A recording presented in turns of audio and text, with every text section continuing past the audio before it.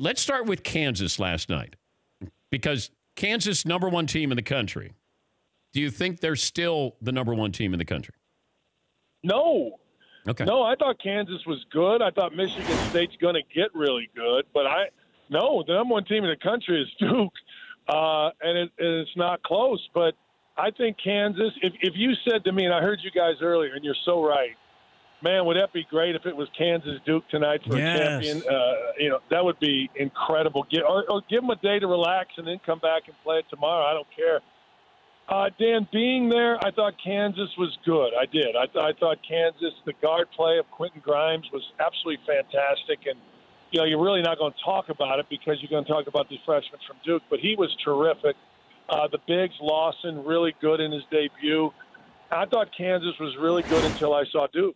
And then I thought, wait a second, everybody else is not on this level, at least last night. And, Dan, I know you're a tad delusional right now, but I try to focus here. Okay.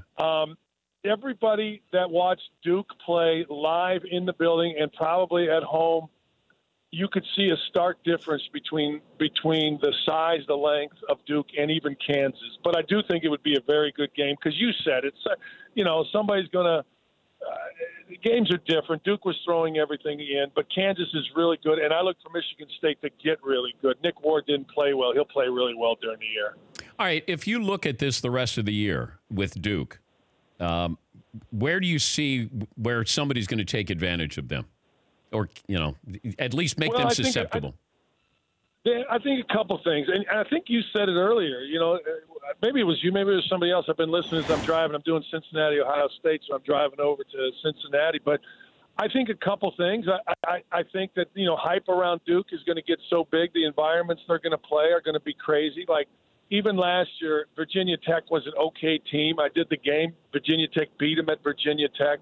I think a couple things. I think you got to keep Zion Williamson in front of you. I think people will learn that. If he's going to jump up over you and make shots, then good for you. But you can't let him do whatever he wants to do. And then the R.J. Barrett kid is a lot like James Harden, Dan. I mean, he gets into those gaps, and it's uncanny. Billis was saying it last night. There's just there's an uncanniness about it. So you've got to be the guy on the right and the guy on the left have to be in help early to slow him down a little bit, and you got to make it tough for him to get the ball. But early in the season, Dan, let me back up. Kentucky's really good. Like, I went to the Bahamas and did their games against pros. They played a Serbian team that had like 3 guys that are going to be first-round picks, and there was 18 or 17 NBA scouts there, and Kentucky beat them 30.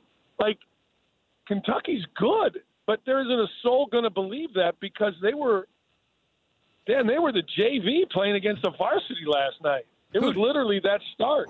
If I gave you Duke or the field? Oh, man. This moment, I'll take Duke. I don't think they're going to go undefeated, though. I think 76. I think Quinn Buckner and the boys are going to be popping bottles, a.k.a. Mercury Morris and them at some point. But right now, I got to take Duke. Dan, they beat a really good team and beat them by 1,000 last night. How bad do you think they beat Kansas if they played tonight?